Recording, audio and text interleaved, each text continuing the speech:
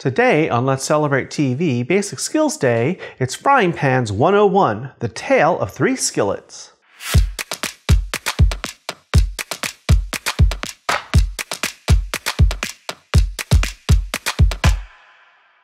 Hi everyone, welcome to today's episode of Let's Celebrate TV Basic Skills Day. I'm your host, Peter Lee. Today, we're talking about some basic equipment that you want to have in your kitchen. I have some frying pans to talk about, and I'm calling it the tale of three skillets. So let's get started. Here in front of me, I have three different types of frying pans or skillets. These are three of my workhorses, and every kitchen needs to have these types of pans in them. The first is a non-stick pan. This is a nice big one. I have these in several sizes. Non-stick is really good for anything being cooked on a lower heat, sauteing, sweating. It's really good for doing eggs. Why? Because nothing sticks to it. So you don't have to use a lot of oil. Sometimes you don't have to use any oil. It's just a great workhorse. Like I said, you can saute, you can flip, but there are some downsides to it too. You don't get a lot of browning. It really doesn't take high heat very well. And I don't put this in the oven very much. Usually if I do on a low oven just to keep something warm. However, this is the easiest of all of my pans to clean. Super quick. Not in the dishwasher, but if I have to wash by hand, this would be my choice. Great, great pans to have. One other little downside, you have to replace these every couple years. Even when you're careful like me and you only use wooden or plastic or silicone utensils, this coating tends to wear down with a lot of use and it'll start to flake and then it's not so good. So you want to get rid of them and replace them. My next favorite, my stainless steel frying pan. Now, what's different about this? Straight sides.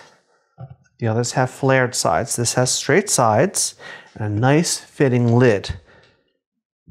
This pan, stainless steel, has a nice thick bottom that it'll help you heat evenly. It can go in the oven. It can be on the cooktop on high heat. Now, if you're doing things like eggs in it, you do have to use a little more oil, anything that might be sticky.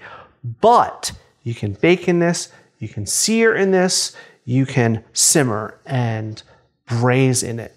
This is my go-to if I'm reducing a sauce and I want to evaporate and thicken because it has this nice wide area. If I'm braising something, lid goes on, let it just simmer, keep all that flavor in. Another workhorse. Now what I especially love about this guy can go in the dishwasher. It fits in mine anyway. So great pan. I've had this for years. You'll have this for years too if you take care of it.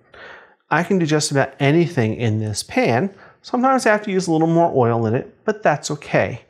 My other favorite feature, tall straight sides. So when I'm making like fried chicken or something like that, the tall straight sides help reduce the splatter and contain the heat in the oil. Next is my tried and true, my trusty, never lets me down cast iron skillet. And here we are. Now you've probably seen me use this pan more than any other. That is, if you watch the show, and I hope you watch all my shows. This is my best friend in the kitchen, really. What's so good about cast iron? This pan holds the heat. It can go in the oven, it can go over an open fire, it can go on the stovetop. It takes a high heat, it'll take a low heat. It pretty much heats evenly, not as evenly as my stainless steel pan, but it will, and it will hold the heat better than the stainless steel.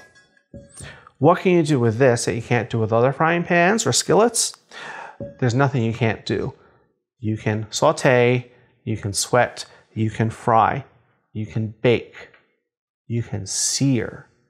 So I just did some perfectly cooked seared steaks in this frying pan that I could not have done in my stainless steel or certainly not in the non-stick. Now, what are some disadvantages? Well, it is heavy. It is a heavy boy. Not light like this one, not as light as the non-stick, but it's heavy.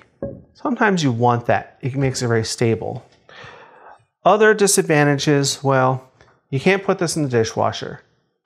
I'm not going to get into the care and cleaning of cast iron. We'll do that in another episode.